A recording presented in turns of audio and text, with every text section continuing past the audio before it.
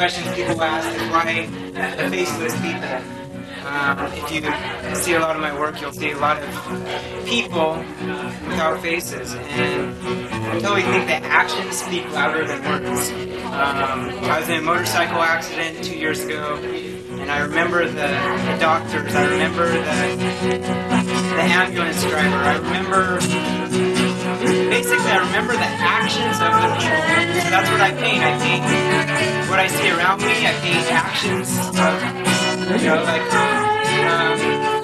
I also paint things that influence me. My basis of it is start locally. So here at the start of San Diego, I want people to be able to walk into a place and be like, oh, that's a Todd art. That where you can recognize it. You can see that, okay, like, that's something that Todd did. So I'm going to start locally, and after I do locally, this is my style, this is what I'm sticking with, this is what I'm happy doing. It's that 4-year-old inside of me coming out and letting loose, and it's in the core of me, it's that.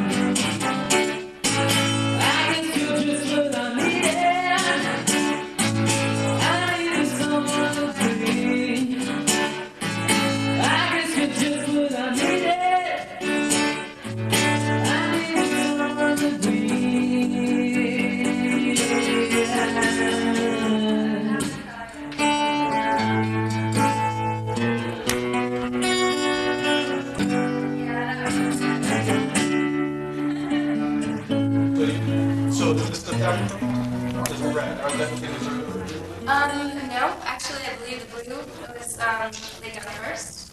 The red was kind of in the middle. So they didn't want to stroke and then they long. Yeah, pretty much. With the yellow is kind of the finish. Is that a lighting or is it really dark in that corner? It's a tiny bit darker. You just sprayed water behind it to make it kind of stick? I used an adhesive kind of thing, and then yeah, it stuck to the canvas and we painted over it. So, have you been experimenting with a lot of this kind of thing? Yeah, with a lot of some of my forms.